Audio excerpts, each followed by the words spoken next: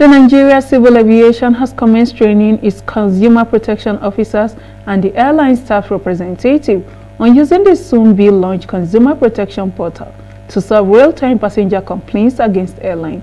The two-day training, which began on Wednesday at the NCAA corporate headquarters in Abuja, was declared open by the Acting Director General Civil Aviation, Nigeria, Captain Chris Najomo.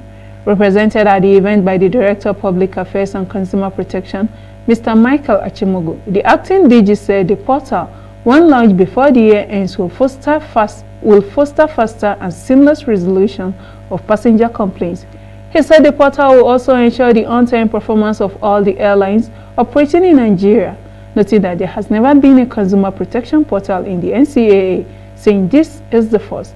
The Assistant General Manager, Consumer Protection, Mrs. Ifweko Abdulmalik, said the portal is in line with NCAA's automation of its processes and means reform.